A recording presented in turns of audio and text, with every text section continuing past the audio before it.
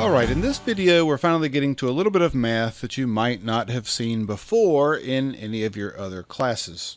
We're going to talk about a partial derivative. Now, we know that a derivative is a slope. It tells us the change in one thing when something else changes. It's a rise over run. And remember that the symbol we use for a regular derivative, not a partial derivative, they're similar, but a regular derivative is usually something like dy dx. And it tells us the rise over the run. For each 1 unit change in x, how many units is y changing? So if we had a slope of 3, a derivative of 3, we could think about that as being 3 over 1. For each 1 unit change in x, how many units change in y will there be? A partial derivative is very similar, except with a partial derivative, we will have more than one variable that could be changing in an equation. So that's where a partial derivative is useful. A partial derivative is when you have more than one variable in an equation you might change, and you want to know how the slope or the rate of change of one of those variables is holding everything else constant. So if we're just changing one of the variables, that's what makes it a partial, and we hold everything else that's going on constant, how fast does the output change, or how fast does y change when we just change one variable? So the only way to see how this works is to just do it. The rule is, when you're doing a partial derivative, treat everything in the equation that's not the variable you're looking at as if it were a constant in a regular derivative. So if you're taking the derivative of something that's involving the variable you're interested in, you take the derivative of it. Otherwise, if it's a different variable, treat it just like it's a constant, just like the number 5 would be treated, okay? So let's dive in and look at an example here. So suppose we have this function here, y, and y is affected by two variables, x and z.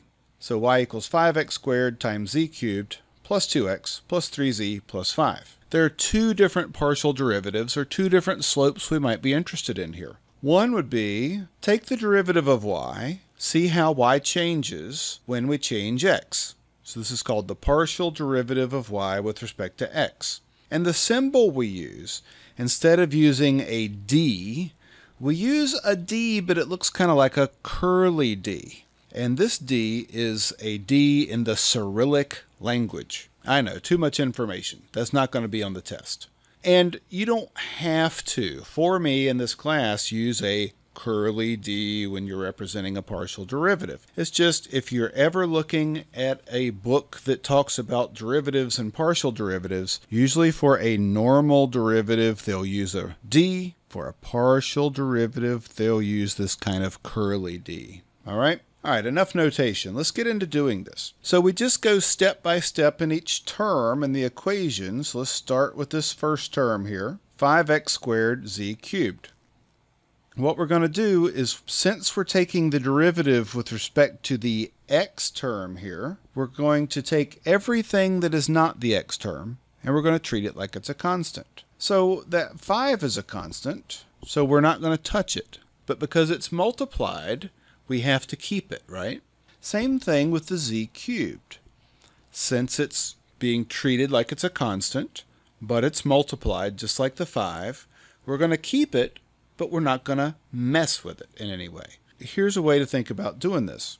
We just write down the 5 and the z cubed, so 5z cubed. We're just carrying them along. And then we want to take the derivative of the part that has the x. So this x squared, now we're actually going to take the derivative of that. So what's the derivative of x squared?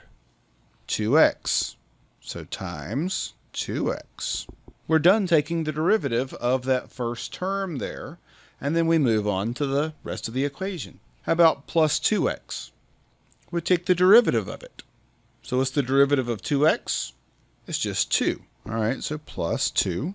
We move on to the next term, 3z. We're treating everything that's not an x like it's a constant, just like it's the number 5. So this whole thing, 3z, we're going to treat just like this term, 5. Since there's no x's in there, what's the derivative of 5 with respect to x?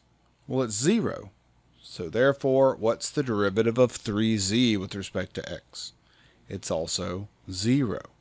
So if it doesn't have an x in it, we don't include it in our derivative. It doesn't affect the rate of change when we change x if it doesn't have an x involved at all. So we could go back and just simplify this bit here and say, okay, well, our final answer is we have 5 times 2 is 10, and we have a z cubed, and we have an x. All right, so that's simplifying that first part, plus 2. And what this function would do is tell us that when we change x, it'll tell us how does this output value y over here, how will that be changing as we change x? How fast is y going to change if I add 1 to x? Well, this equation here tells us that. All right, now let's do the same thing, but we're going to take the derivative of the function y with respect to z. It's going to give us a slope or a rate of change. How fast is this function changing every time we add 1 to z? All right, so let's clean up our equation that we have up here. So let's focus on the first term, 5x squared z cubed. What are we going to treat like a constant? Well, the constant and the x squared part. Since we're not going to be messing with that, we're treating it just like a constant, we can just go ahead and write that part down. 5x squared. The z cubed bit, now we take the derivative of that and we write it down multiplied times the rest of the term because it's all multiplied together, right? What should we write down there? 3z squared, because that's the derivative of z cubed. All right, now let's go through the rest of the terms. What's the derivative of 2x with respect to z? 0, because there's no z there. What's the derivative of 3z with respect to z? 3. All right, so let's do a plus 3. And what's the derivative of 5 with respect to z or anything else? It's just 0. So that's not going to be involved. So now we come back and we clean up this answer. And we could say it is 5 and times 3. Let's collect those constants. 15 x squared z squared plus 3. And that is going to give us our partial derivative function with respect to z. And it's going to tell us for each time we add 1 to z, how much is the function, the y value, how much is that going to change? Now, just comparing these two a little bit, we can see that one of these is bigger than the other, it looks like, right? So it's hard to tell. It's going to depend on what values we have plugged in for both z and x, right? But let's just suppose, to make this simpler, let's suppose that z and x are both 1. If z and x are both 1, then this z cubed here is just going to become 1, and the x will be 1, right? So we're going to be left with 10 times 1 plus 2, or 12. And similarly, if we plug in x equals 1 and z equals 1, we're going to be left with just 15 plus 3. So at least in the part of the graph where x and z are both 1, we see that when we change z, we're getting a bigger effect. 15 plus 3 would be the rate of change, 18. Compared to if we were to change x, the rate of change would only be 12 for each additional unit we add to x. Now I know this is a little weird, but we're just introducing these concepts here now so that when we start building on these later, we'll talk about it again and it'll make a little bit more sense as we get used to this. But there are two slopes. Let's look at this in a graph real quick. So here is a three-dimensional look at that graph. And the x-axis is right along here on the right side. The z-axis is along the left side here. And the y value is going up. This is going 2,000, 10,000, 14,000. Now those slopes we were talking about, let's turn this function around this way a little bit. You see these lines shooting backwards.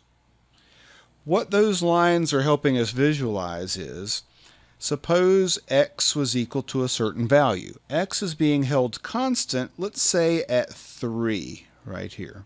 This curved line that goes back and up is helping us visualize the slope. That as we hold x constant, but what we're doing as we move backwards is we're letting z increase. As we hold x constant and we let z increase, how fast is this line shooting up? How fast is y increasing? That's the partial derivative with respect to z, because we're letting z change as we move backwards. And how fast is y going up? What's that slope? Well, we see that it changes depending on how far we're going back in the graph. Now let's turn the graph this way. And now what we're doing is we're saying, well, let's pick a value of z, like say 3 or 2 or 1 or 4. But if we let z be held constant at 3, but we let x change, we're moving back through the graph. We're climbing a hill, right? We're both moving further along the x direction, but as we do, we're going to have to climb up this hill, and we see that it's getting steeper and steeper and steeper as we go backwards. So this would be illustrating the partial derivative with respect to x. As we change x, moving backward through the graph, but we hold z constant, say at 3, could be at 2, could be at 4. But 3 is a little easier to visualize here. How fast is y increasing as we change x? Now remember what we said. From looking at our derivative, it looked like the derivative with respect to z was a little steeper than x. And we can kind of see that here, right? As we add x's, look how fast we're going up. It looks like we're going from 0 up to maybe 4,000 on this graph. But what happens as we change z? Ceteris paribus, right? We're holding one thing constant. That means holding all else equal. If we're talking about x equals 3 and we increase z, look, we're going from y on the y-axis being 0 up to, maybe 6,000. A little bit higher than here where we're only going up to maybe 3,000 or 4,000. The partial derivative is indicating a steeper increase in y as we change z compared to if we're changing x. Kind of weird, but kind of interesting. All right, well, let's take another couple of partial derivatives. In this class, most of the time when we're taking a partial derivative, it's going to be with a function that looks something like this, where everything's just multiplied together. Now, this particular kind of function, where we have two variables, we could have more, but we'll work with 2 99% of the time. And everything's multiplied together. We might have a constant. We have an x raised to a power. We have a y raised to a power. This kind of function in economics we call a Cobb-Douglas function. Cobb-Douglas. And it's very useful. It's not perfect, but it's an interesting kind of function to study when you're looking at either utility, how happy does something make people, or production functions. If we add inputs x and y, how fast does output go up? Looking at a production function. Here we're imagining this is a production function. Total product, output Q, is 2x to the 0.3 times y to the 0.7. Let's take the partial derivative with respect to x. Now what we call that is the marginal product of x. And what it tells us is, if we're adding one more unit of input x, maybe labor, how much more output do I get? What's the slope? What's the rate of change of output when I add one more unit of x? All right, I want you to try this. Pause the video and see if you remember what we were doing right up here. And see if you can figure out what the partial derivative with respect to x is. Okay, so the rule is, we're taking the derivative with respect to x. We want to hold everything that doesn't involve an x constant. So that 2, we treat it like a constant because it is. And the y to the 0.7, treat it like a constant. So we'd say the partial derivative of q with respect to x equals 2 y to the 0.7. Those parts aren't changing. And then we take the derivative of the x part, the x to the 0.3. So what's the derivative of x to the 0.3? It's 0.3 multiply by that exponent, times x, and then we have to subtract 1 from the exponent. 0.3 minus 1 equals minus 0.7. And then we want to simplify what we have. So we have a 2 and a 0.3. So 2 times 0.3 is 0.6. We can collect the constants there. And then we have y to the 0.7 times x to the 0.7. Sorry, x to the minus 0.7. And we're done. That's the partial derivative of q of output with respect to the input x, or the marginal product of x function. Now let's find the marginal product of y function. Everything that doesn't have a y, we're just going to hold constant, and so that's the 2x to the 0.3 part. Partial derivative of q with respect to y is 2x to the 0.3. And now we take the derivative of that y to the 0.7 part. What are we going to get? We're going to get 0.7 times y, and then we're going to subtract 1 from that 0.7 exponent. We get minus 0.3. And then we simplify.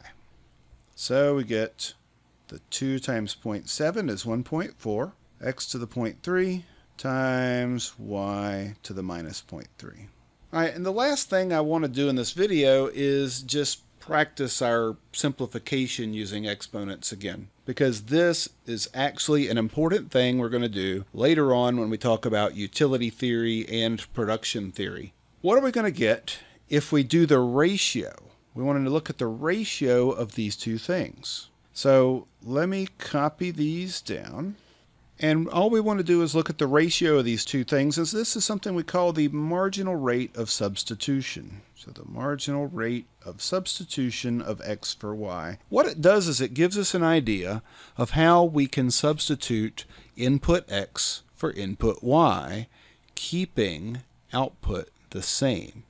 So for example, how many workers could I replace with one machine is something that this measure will tell us. Let's use our simplification powers. To do this, what we want to do is just think about the ratio of each of these three things and simplify them. So what's 0.6 over 1.4? We get about 0.429. And then we can look at the y's. Everything that involves a y, so we have y to the 0.7 on top, y to the minus 0.3 on the bottom. You subtract exponents when you have a ratio, when you're dividing. What is 0.7 minus a minus, be careful, 0.7 minus a minus 0.3? Well, that's the same as 0.7 plus 0.3, and plus 0.7 plus 0.3 is 1. So what we're left with here is y to the first power. And now let's do the same kind of thing for the x's. We have an x to the minus 0.7 divided by x to the 0.3. So let's subtract those exponents carefully. What's minus 0.7 minus 0.3? We get negative 1. So here we get x to the minus 1 power. Now, a way we could rewrite this, and again, this is your preference, but the way I like to look at this is this way. 0.429y, and then x to the minus 1 is just x in the denominator. That is a nice, simple-looking equation compared to what we started with over here.